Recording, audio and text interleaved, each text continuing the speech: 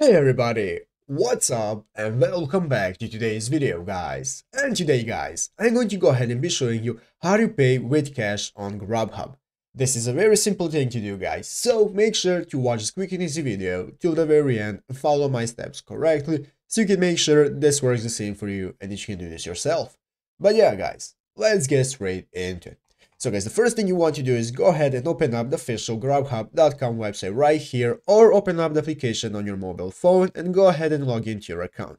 After logging into your account guys, you'll be greeted by this main page right here, as you can see, which is the main page of Grubhub, where you can see all the restaurants that you can order from. If you're on your mobile phone, it's going to look a bit different like this. All of your options are going to be at the bottom of the screen.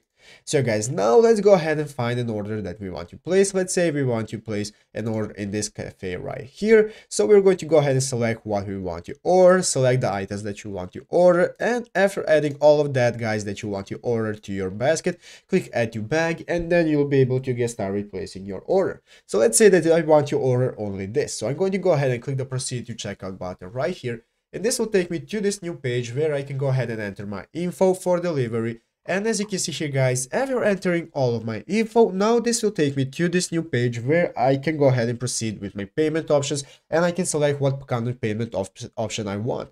So you can see payment method is right here. So what we want to do guys, go ahead and click the payment method option on the right here, this arrow, and it's going to give us all the options that we have. As you can see, we have PayPal, Venmo, and credit card. There is no cash option right here guys, because if there is no cash option, this means that the restaurant does not accept cash but only credit cards and so on.